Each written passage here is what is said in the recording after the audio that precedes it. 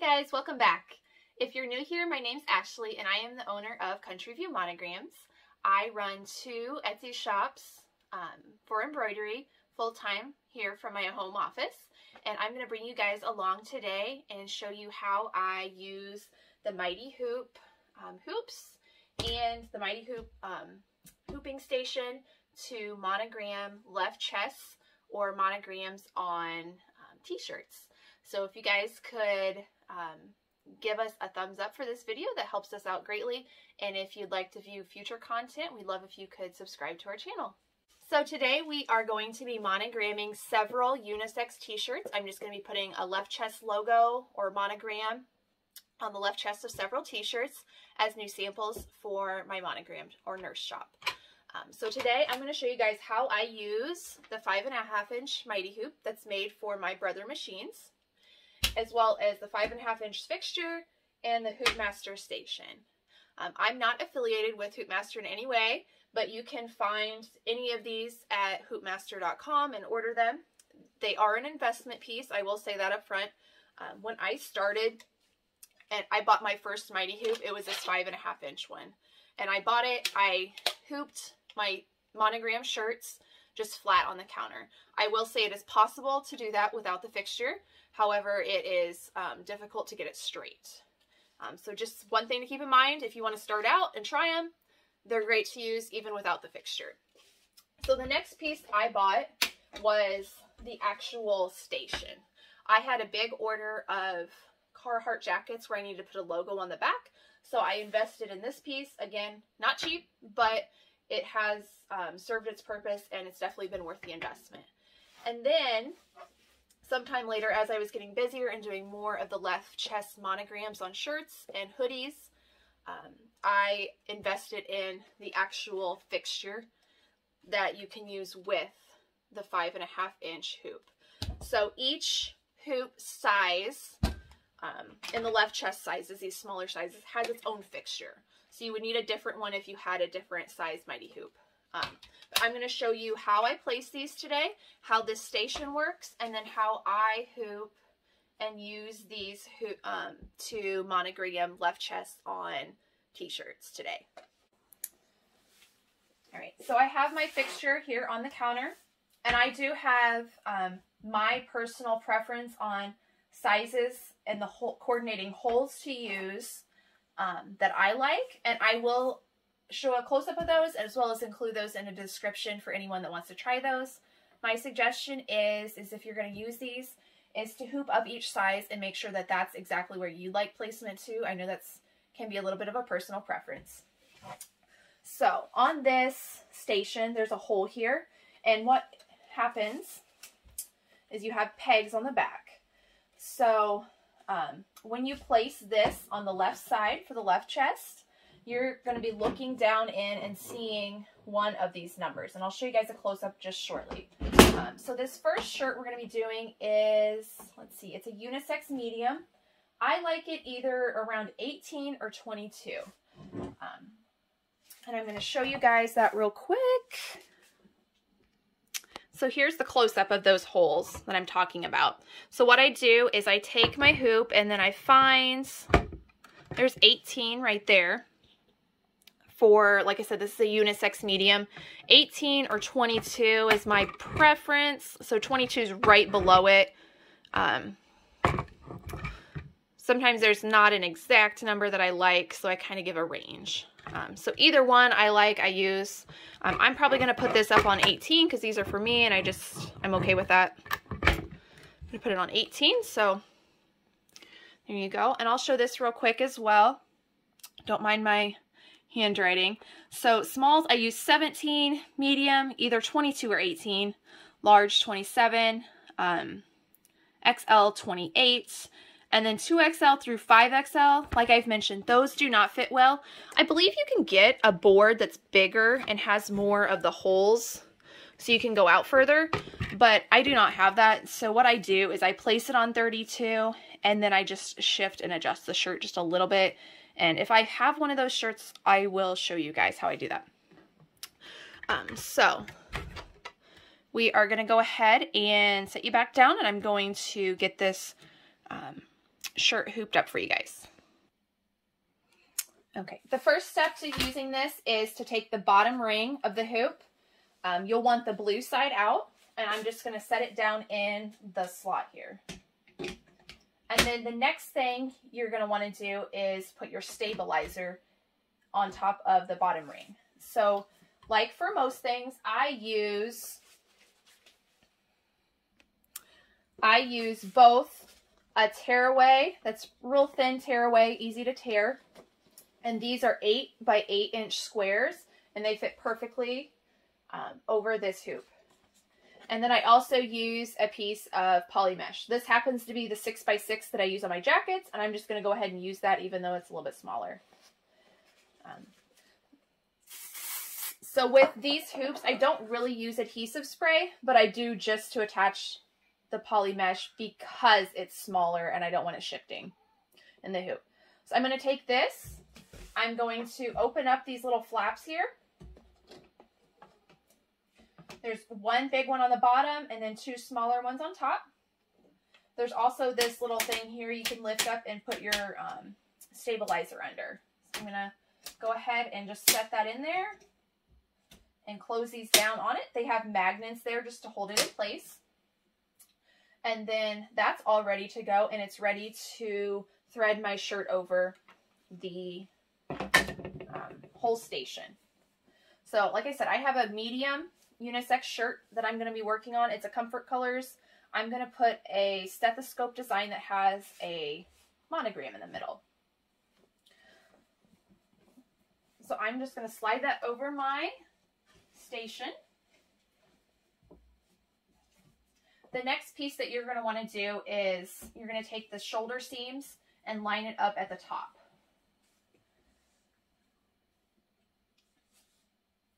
You're going to want to make sure that's even. You may also make note on your reference sheet, like with the numbers. On this one, the collar comes down to E. And let me see if I can show that as well. You'll see that the collar on this style shirt comes down to about E. This is a medium unisex again. That's going to vary depending again on size, as well as even the shirt you're doing. So you may have different reference points for different types and styles of shirts. All right.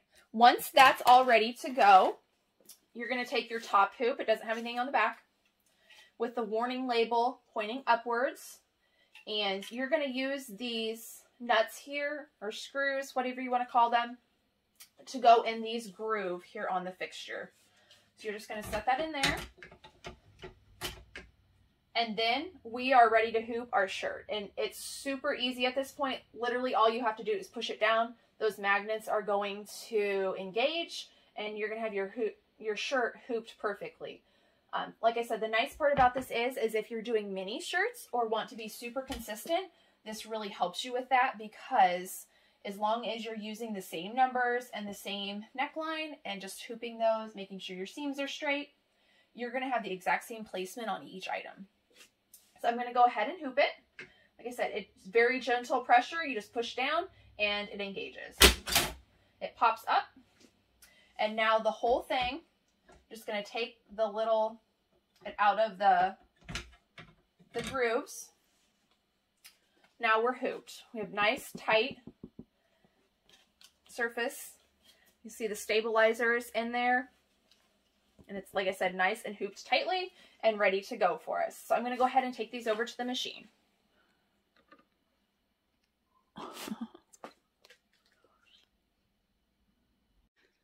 And so I've brought my shirt and my hoop over here to one of my Brother 10 needle machines. I have to move the arm back here in when I use this. This is the 8 by 14, then there's like an 8 by 12, and then there's the setting that would normally be for one of the Brother stock 5 by 7 hoops. That's the one that I use with mine. That may differ, like I said, because I buy the 6 needle version of each machine, so I can use it interchangeably, including on my 6 needle. So I'm going to go ahead and find my design. I transfer mine by computer cable. I always recommend, if you're using Mighty hoops, since the machine does not recognize this size hoop, it thinks you have an actual bigger hoop than you do. You should always, always, always trace first.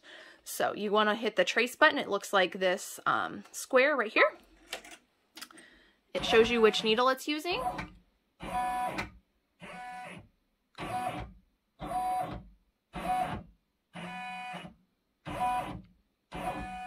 And that's perfect. I knew that would fit, but like I said, it's a good practice to always trace before you start with the Mighty Hoops.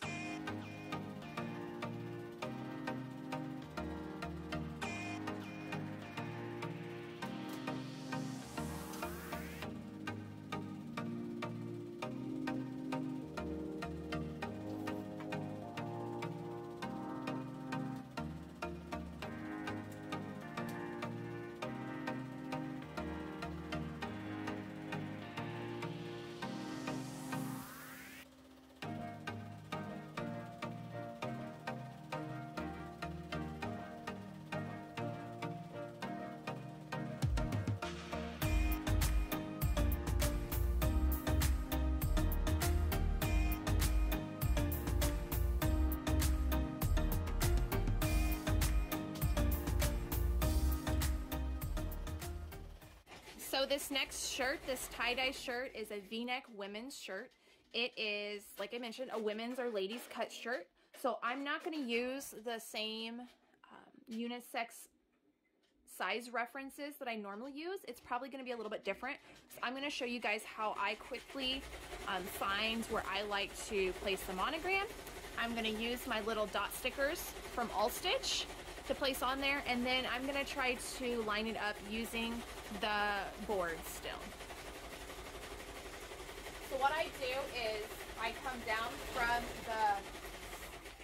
the corner of the shoulder seam, come down, and then I look at the sleeve, and I go about halfway. So that's right there. I'm going to place a dot sticker right there.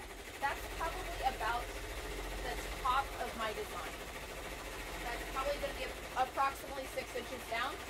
I don't keep a ruler out. I probably should. These are 6 by 6. I often use these. You might see me using these for a size reference because they're 6 inches. So 5.5 to 6 inches is a good amount down for the top of your monogram or logo. So that's 6 inches would be here. That's there. That's about 5.5. That's about perfect. So my monograms are about 3 to 3.5 inches. So that'll be, I don't know, this. So this right here is about where I'm going to place, or where I want the center of my monogram to be. I'm actually probably going to adjust it just a little bit because of the V-neck. I'm going to push it just a little bit so I make sure I have enough room there. And once I get this on my station and make sure I get the fixture itself where I like it, I'm going to make reference of these so that way I don't have to do this every time in the future. Alright, so I'm going to go ahead and see what number I like for it's a size medium ladies V-neck cut. I went ahead and started it at 17. That's what I used for a small unisex. I'm thinking those might be comparable, but I'm going to go ahead and get this hooped.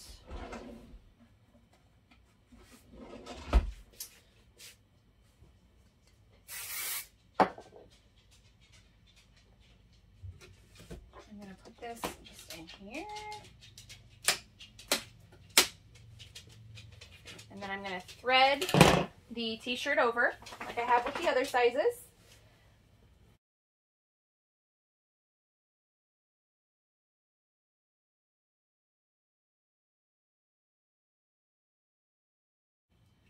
Going to, it's actually going to be maybe a little bit too low. Well, maybe.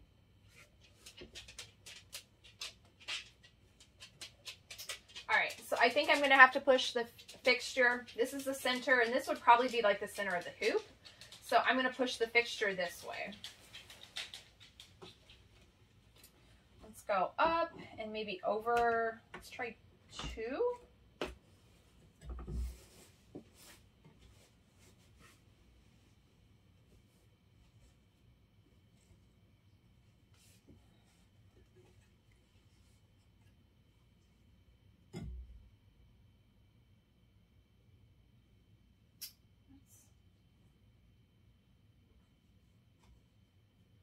might be okay.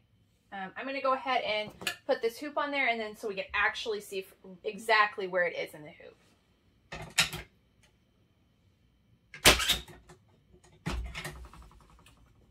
Okay, that's actually pretty close. It maybe will be just a little to the left of where my dot sticker is. I use these holes as reference. That's kind of your center of the hoop. So the center would actually be like right about here, and that's pretty close. I think I'm happy with that. So each time it'll come out to about here instead of here where I was put this for reference. So I used, it's number 15. I'm going to write that down for my own reference on this medium ladies cut V-neck shirt.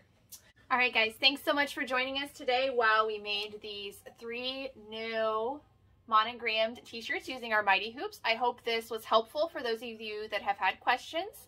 I always want to be a resource for you guys, so if you have any suggestions for other videos you'd like to see, that you see me using certain equipment or certain techniques or certain things in my work with me's, just let me know down in the comments, and I would be happy to see if I can get a video put together for you guys.